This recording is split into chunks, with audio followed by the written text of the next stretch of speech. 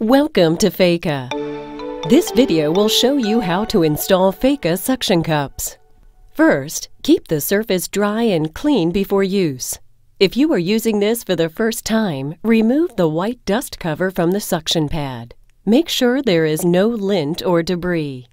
If the suction pad is unclean, clean it first with water or a non-toxic cleaner before applying. Any debris on the surface will decrease the suction power. You can also use masking or regular Scotch tape to remove any remaining debris from the suction pad if needed. Before installing, if you want to improve suction power, we suggest lightly dabbing water around the perimeter of the suction pad. To install, please follow our simple step-to-step guide. Firmly press and hold the suction cup to remove the air underneath. While continuing to hold the suction cup, close the locking device to secure the suction.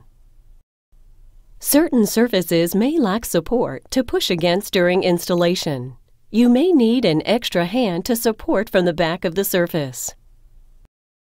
The following are examples of different locking styles depending on your product. Press and hold the suction cup with one hand and use the other to lift the hook upwards to push in the Feca tab. Then, pull the hook down. Press and hold the suction cup with one hand and use the other to swing the holder completely to the right to push in the tab. Then, return the holder to the desired position.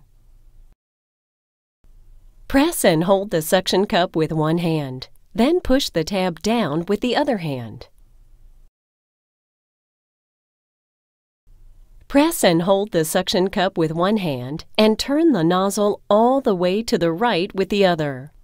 After installation, we recommend waiting 24 hours to test surfaces before use. Now your Feca products are ready to use. For more details, review product instructions on the packaging or on our website. For questions regarding installation, please contact our customer service team.